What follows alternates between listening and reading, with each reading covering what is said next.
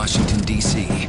If a scandal is about to break, this is the woman who will make it disappear. So, Kerry, you are in the new show Scandal, and the title itself makes me want to tune in. Yeah, people are drawn to that word. I play a character named Olivia Pope, and Olivia is at the center of a firm named Pope and Associates, and we're crisis managers. So when people are in a situation, like God forbid, if you found yourself in a situation that you didn't want the media to find out about, that you didn't want the police to know about, that you never wanted to make it to the court system, you something, yes, exactly, something that seemed like completely unfixable, you would come to us and we would help you.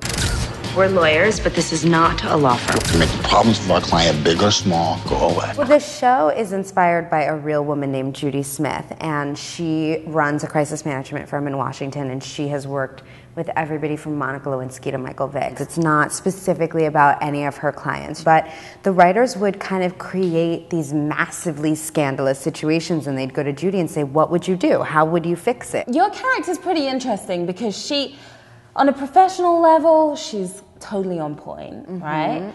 Personal level, it's a little different. Yeah, it's really fun for me. I mean, one of the things that drew me to this character is that very contradiction that I think a lot of modern women can relate to, that you could have one area of your life that you've totally figured out, you know, but then in her personal life, she's confused and vulnerable and torn in lots of different directions.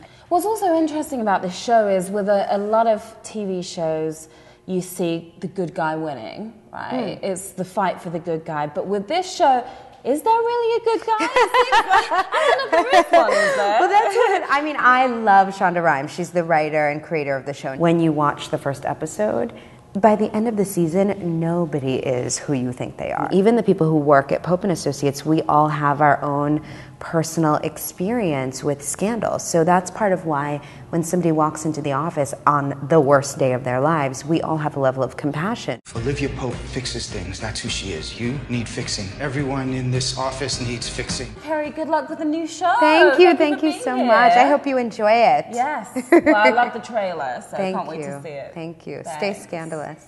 Scandalous.